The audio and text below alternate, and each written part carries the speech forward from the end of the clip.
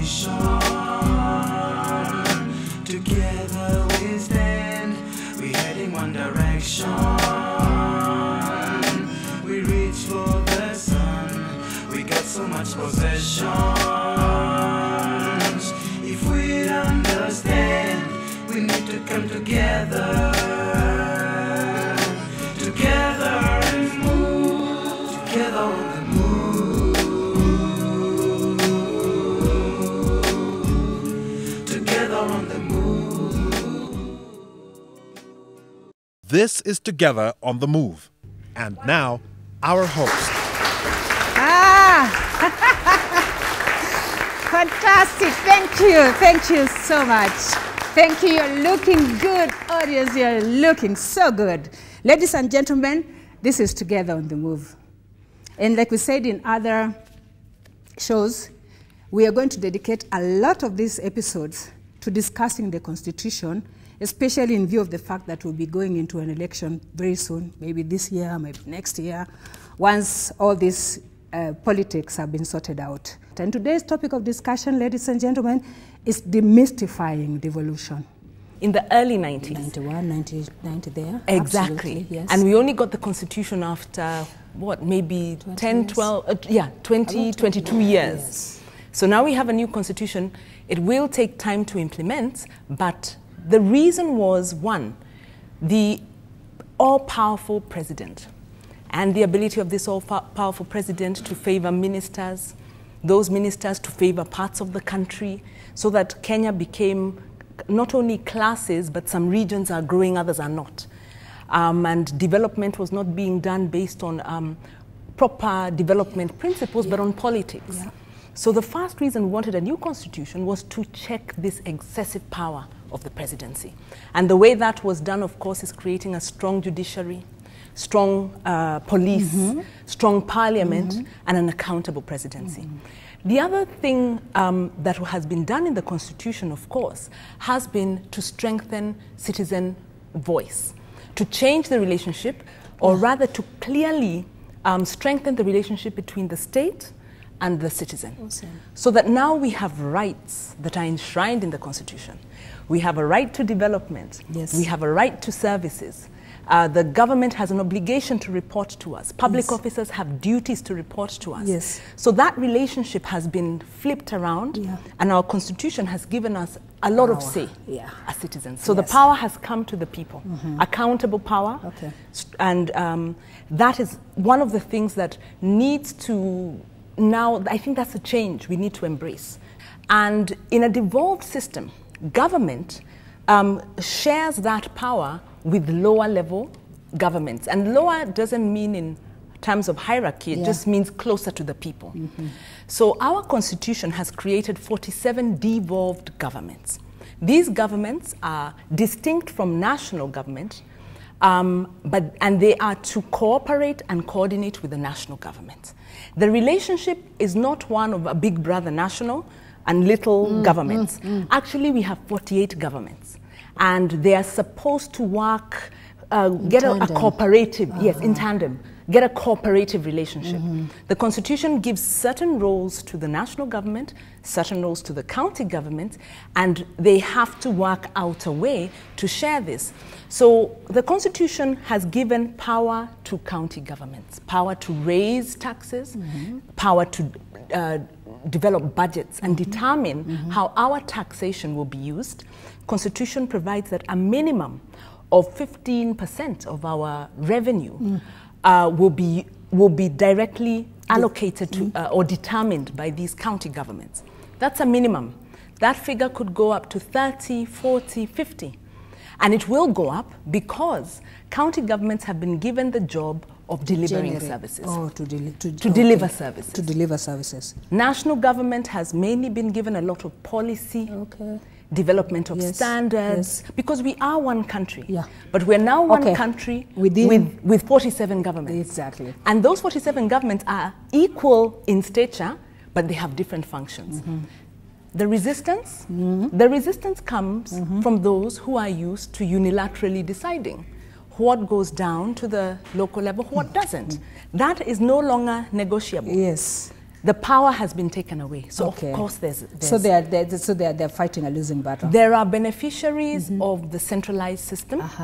And because of the structures that have been put in place, the principles, the values, we are now moving towards open governance, more transparent, devolution of power, strengthening of citizens where you have a right to ask for information on how your county government is managing your taxes. Your money. So the power is being moved to the people. So of course you'll have resistance because there are those who benefit from our ignorance and our fear to engage Absolutely. I see that the biggest threat that we may be able to, that we need to work out in terms of devolution will be the ghost of misinformation. Misinformation, and the second one is that people not wanting to participate, as Wanjiru is saying, because the Constitution is clear as how citizens are allowed to engage with these processes. But if they don't participate, then that means in that gap will be able to not be filled, and people will continue, if corruption is there, it will continue existing. And also misinformation is likely to make this whole concept of devolution go down the drain. I must confess that we are still in the competition stage of where we left off in 2007. We are still, ulikuwa no, mimi nilikuwa yes. We have not realized that this country is ours, that we need to be able to have discussions in, we don't have to be right, we don't have to be wrong. The right way is that we need to be able to see what is best for our nation and what is best for the county governments. There still needs to be a lot of reconciliations in that aspect that has not happened. There is need of pulling in the constituency of the church, which was a major factor during the 2007 election and also during the campaigns for the constitution in 2010.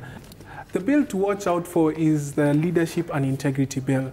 It tries to actually actualize the principles that have been put in Chapter 6, which also sets the parameters in which we can be able to have some of these leaders interrogated or vetted before they actually vie for office. But a lot of it will need people to come up forward if they have any information that these particular aspirants are not meeting the integrity test or the leadership test, so that we can be able to bar them at that level of nomination or at the process of being shortlisted, so that they don't go that far. But unfortunately, the bar in which such people can be able to be prevented to vie for their seats is quite high. You'll need to prove a lot of the allegations that are being put forward, and that might be a challenge that we might not, that is very steep actually to be able to achieve. When you look at our experience as a nation, as a country, as a state, going back to our history, so Kenyans have all reasons to be afraid and to fear that the experience that we've had so far, and especially on issues of governance, if we do not address them properly, then we'll just be devolving those very things that we're trying to run away from. But the beautiful thing about it is that in looking through the provisions of the Constitution, and especially as attaining to devolution, certain provisions, certain chapters were put in place to mitigate and address these very fears that we do have. And beyond the provisions in the Constitution, we also have now legislation that we are working on. And some legislation is already out there. Some we're still looking into that. And it is in those pieces of legislation that we might and we should be able to take care of those fears that we want to address as a nation. So I would say that the fear should be good in terms of keeping us vigilant and keeping us alive to the fact that if we do not address those issues, then this will go bad. And that fear, again, is what we should direct towards the pieces of legislation that we want to use to breathe life and animate into the Constitution. Sections of the Constitution. And when we talk of the Constitution, we also own it and remind ourselves that this is the document that we have given unto ourselves and to the future generations of this country. And the very first article of the Constitution does change the mind frame of how we organize ourselves in terms of depositing sovereignty which we better understand maybe when we put it in Kiswahili, mamlaka, in ourselves as a collective nation of Kenya. So we are the we are the owners, the guardians, yes, the stewards of this country. And that's why we must always remain vigilant. We must always remember that in protecting this constitution and even in aspects of devolution, yes, we as Wananchi come first. And that's why we did place that as the first article of the constitution, that we bear the sovereignty of this nation as expressed in the constitution. But beyond that, for the first time, we have a framework of national values and principles of governance, issues to do with human rights, tolerance, doing away with corruption. Those are expressly put under Article 10 of the Constitution. We have now a very comprehensive Bill of Rights that protects, amongst others, even social and economic rights for the first time in our country.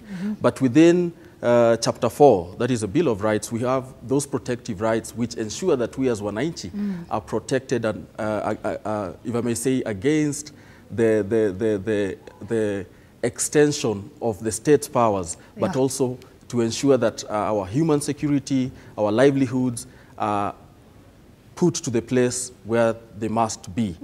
Beyond that, and my colleagues have talked about this, we have Chapter 6, integrity and ethics, which will check leadership and ensure that we infuse integrity in leadership, ensure that we take care and nip corruption right in the bud.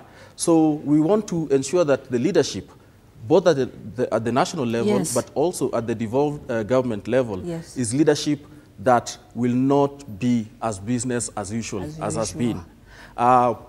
When you look at other chapters, there are many public finance, the control mechanisms around how money or resources are shared out, how these are consumed or exploited, both at the national level and at your devolved government. So we have proper checks and balances that if we do exploit to the letter and spirit, then we'll mitigate the issues that we won't take care of. Fantastic. As for now, we are taking this show home. See you again next time. Together on the move.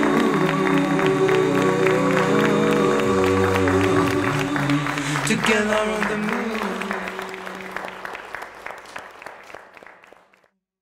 We're coming from a nation. Together we stand. We're heading one direction. We reach for the sun. We got so much possessions. If we understand, we need to come together. Together and move. Let us put an end to all that brings us down. All the violence and corruption, and break each other's heart. Together on the move. Together on the move. Together on the move.